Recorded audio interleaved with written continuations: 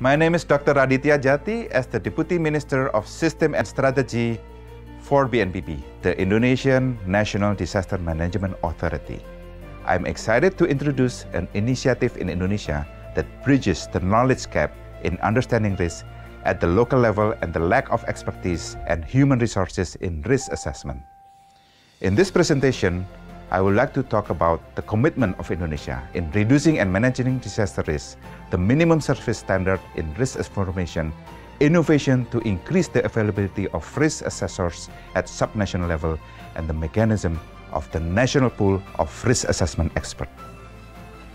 I would like to talk about a national pool of risk assessment experts to bridge the knowledge gap in subnational disaster management service implementation.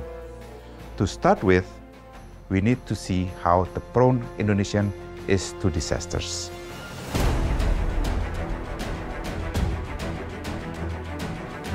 Due to its geographical, geological condition, Indonesia has been recognized as a laboratory for disaster studies.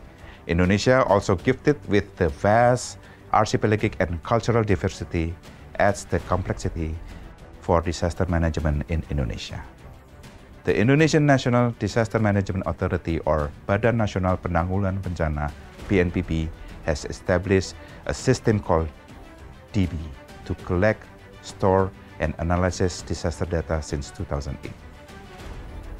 Trend of disaster in Indonesia shows increasing number of hazardous events. In the last 2 decades, 2001-2020, it was recorded around 33,000 disaster events, with more than 95% of disasters are impacted by hydrometeorological hazard. Aside of that, Indonesia also frequently hit by geological hazard with high impact such as earthquakes, tsunamis, and volcanic eruption.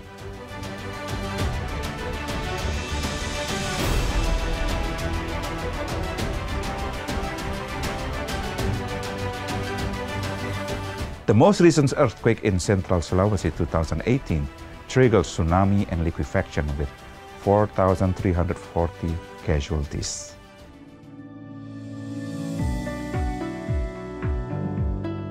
Indonesia is committed to the Sustainable Development Goals, SDGs 2015-2030, the Paris Agreement on Climate Change and Sendai Framework for Disaster Risk Reduction 2015-2030, the Presidential Regulation Number 87/2020 on Indonesia National Disaster Management Plan led the nation to achieve its resiliency in 2045.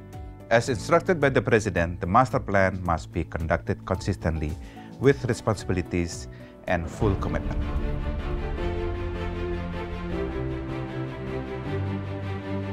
To ensure the implementation of disaster management at local level, a regulation on minimum service standard in disaster management has been issued in 2018. This mandates the district government to provide basic minimum services to the communities such as risk information, preparedness measures, and emergency responses. This implicates that the district government must provide funding and other resources to meet the requirement known as the minimum service standards. The minimum service standards consist of A. Hazard risk information, B. Disaster prevention and preparedness, and C. Disaster rescue and evacuation.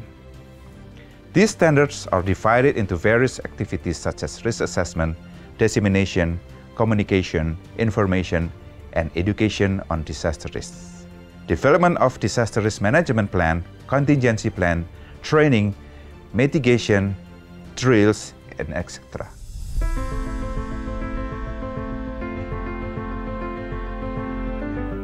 In this case, risk assessment is a requirement for the implementation of the other service and has created a huge demand for relevant expertise in risk assessment. Indonesia, as an archipelagic state, has more risks because of its unique characteristic. The need of risk assessment experts to implement the minimum service standards is enormous. Indonesia has more than 500 regencies or districts. Each regency or district are required to provide their own minimum services. Indonesia is exposed to at least 11 types of hazard earthquakes and flood, landslide, volcanic eruption, tsunamis, etc., each hazard requires a specific assessment. Risk assessment requires a team of relevant experts to conduct different aspects of the assessment: hazards, vulnerability, capacity assessment. Gaps and progress of the institutionalization of disaster risk assessment in Indonesia consists of guidelines, funding, information technologies, and human resources. A guideline of disaster risk assessment has been issued since 2012. This guideline is being reviewed and will be updated. Funding of the risk assessment has provided by the national government through BNPB since 2012 or through project-based assessment by other organizations. The current regulation in minimum service standards disaster management ensures the district government budget for risk assessment at the district level. As for information technology to collect the utilized risk data, we have established applications such as INARIS, DB, and etc. Lastly, concerning human resources, the pool of experts will address lack of experts and human resources and its spatial distribution throughout Indonesia. Since the last 10 years, only 245 districts conducted disaster risk assessment. This is less than 50% of the total 514 existing districts in Indonesia. Of those already conducted in risk assessment, 94 of them have expired, as a risk assessment need to be updated every 5 years or when disaster materializes. Only 2 districts have updated their risk assessment.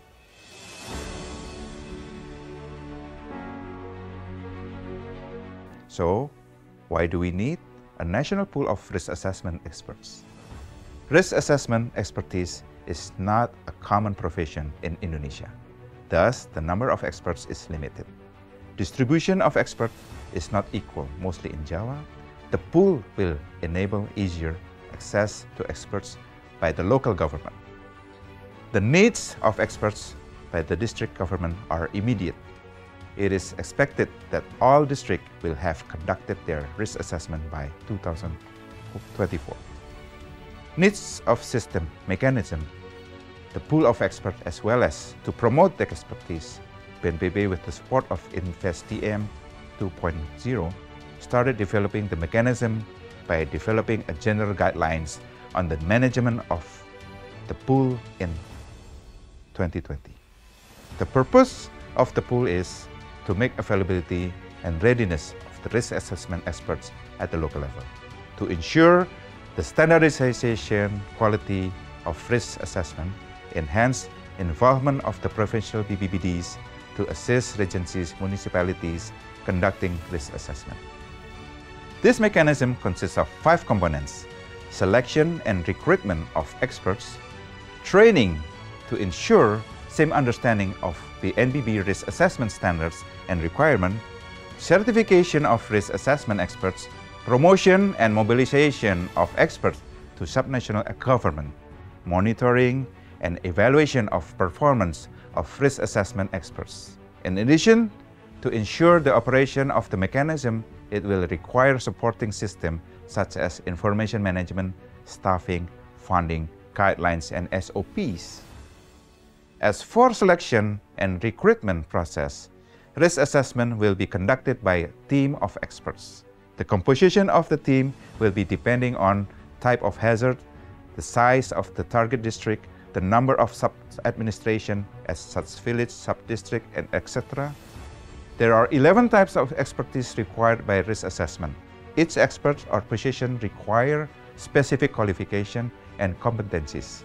Team leader, hazard experts, type of hazards, GIS experts, spatial and land use experts, statistician, social science experts, assistant to experts, surveyor, facilitator, GIS drafter, administrative and logistic officer. The competency follows the national competency standards. However, not all profession expert position has established standards. In such a case, the competency is based on BNPB's established job profiles on risk assessment. It is expected that the current risk assessment competencies will be upgraded in the future. A recruitment team or panel based on to promote, announce the opportunity, shortlisting candidates, conduct testing and interviews, select the candidates, announcement. All candidates must follow the above process. As for the capacity building and training, they will be provided to the selected expert to ensure a common understanding of BNPB risk assessment standards and requirements. Currently, the degree of Head BNPB number 2, 2012 on the guidance of the disaster risk assessment. A module on risk assessment is developed to support the training and or self-learning.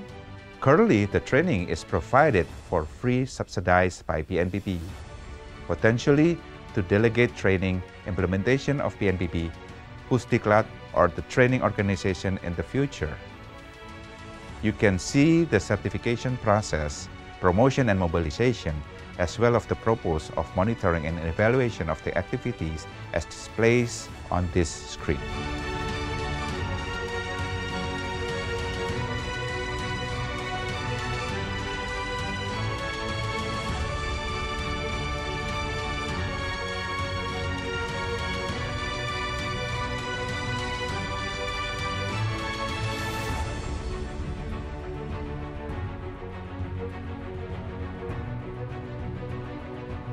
Lastly, this is the timeline of the pool of experts for Quick Win from 2020 until 2024. Thank you for attending the Ignite States. Let's work together and create sustainable resilience for sustainable development.